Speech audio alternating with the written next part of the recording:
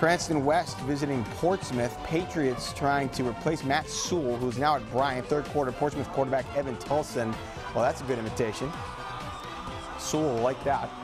He's going to hold on to the ball, go 70 yards for the score. Pats. Patriots go up 22-13. Cranston East, though, tried to make a push.